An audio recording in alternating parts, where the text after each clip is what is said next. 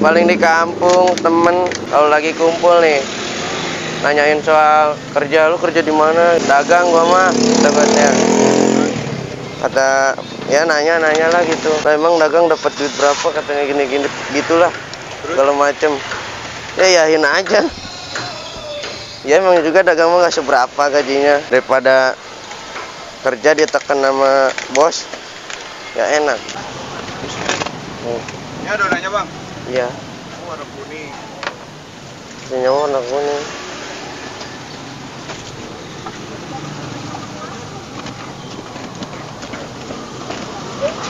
Ini tadi bawa full apa gimana bang?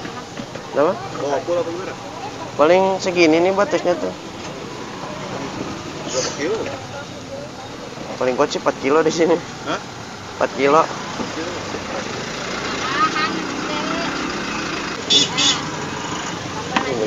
Nih semacam gini kurang lebihnya bisa bikin berapa ini porsi? Paling 100.000 20 porsi. Segini. Ini babaran anet. Anet itu gisi karak biar. Aduh, nyonya pengen hangat. Oh, harus diaduk-aduk gitu ya bang ya?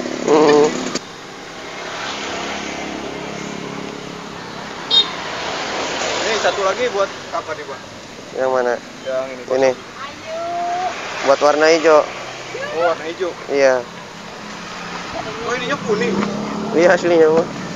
Gimana tuh? Bisa warna hijau gitu? Nanti ada pakai pasta. Oh, pakai pewarna pasta ya? Iya.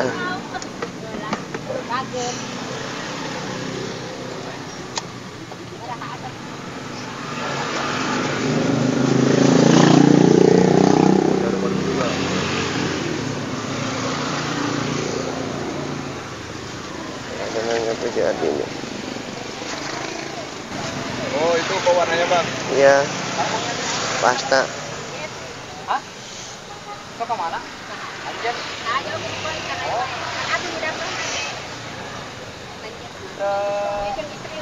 Bisa ngembang gitu ya? Iya kan pakai pengembang ya. Nih, kalau boleh tahu apa aja nih bang? Bahannya bang? Kayak martabak apa gimana? Sama persis sih kayak martabak. Sama persis ya? Iya, kalau sama kue itu hampir sama. Berarti tomatnya pakai telur juga ya? Pakai dia. Cuman ini tuh dia bisanya tuh pakai telur, tapi nggak kerasa telurnya. Nggak amis gitu ya? Iya, kan kebanyakan ada aja tuh pakai telur tapi amis dia.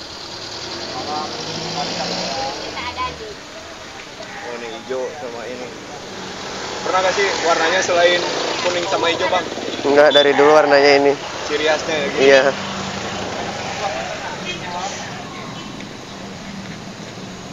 Udah nih. Udah. Mentega. Hah? Mentega. Biar nggak lengket. Iya, biar nggak lengket. Sahrul. Iya, umur baru 19. Iya. Udah mau setahun. Lulus sekolah aja langsung kerja kayak gini. Ya pertama kan dulu tuh nggak pede. Nggak pede ngobrol sama orang. Gimana? Iya.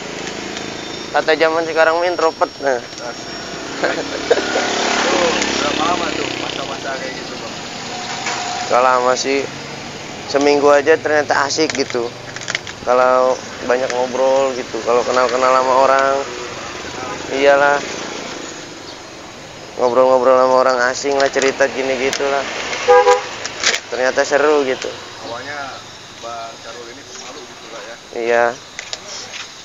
Asli om, malu saya pertamanya. Awalnya juga kerja sablon om, begitulah sama orang tua kerjanya, capek kerjanya. Kalau ini? Ya tinggal gini doang. Paling capeknya nungguin yang beli. 5.000-an pak.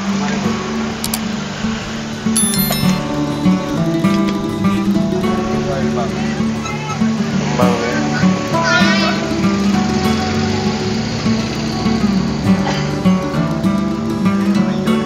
Iya.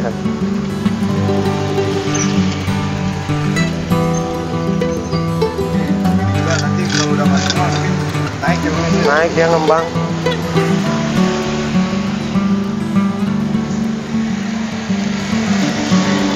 Original nih bang ya?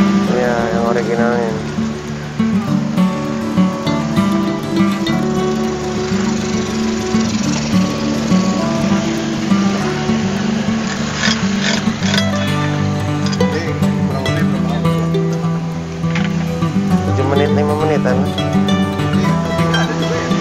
Ada ceres sama keju. Oh, keju juga ada. Ada.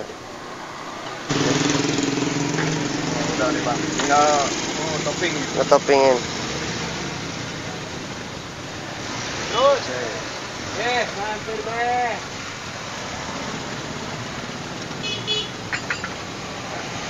ini keju nggak ada bang. Nanti keju mah. Apa tuh? Kalau udah ini beres ini.